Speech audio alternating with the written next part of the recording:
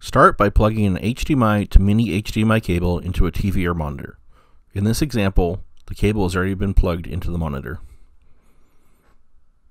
With the PiBoy off, plug the mini HDMI connector into the HDMI out port on the PiBoy.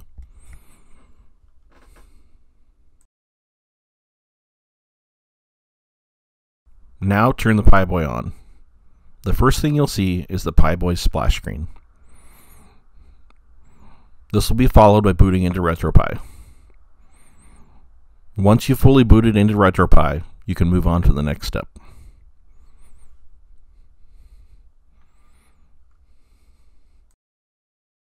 Next, plug a controller into the PiBoy.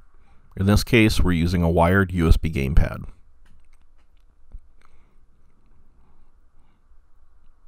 The USB port you plug into determines the player number in RetroPie. In a moment, we'll show a diagram linking ports to player numbers.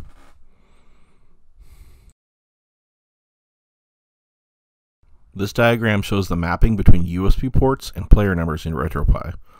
Plug a controller into port 1 to assign it to player 1, port 2 for player 2, and so forth. Next, we need to map the inputs for the connected controller. From the RetroPie menu, select a system, and then press Start.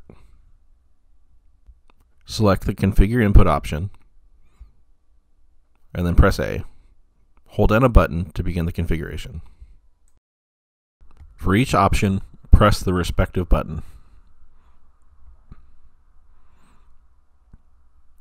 If you get to a button that isn't available on your gamepad, hold down an already mapped button to skip past the option.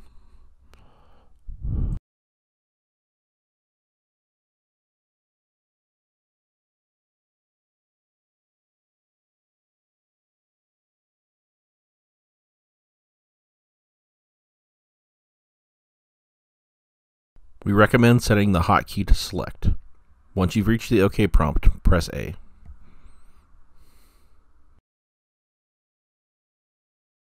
Now that the controller has been mapped, the setup is complete, and you're now ready to use your PiBoy DMG as a console. For more help and information about the PiBoy DMG, see the tutorial section of our website.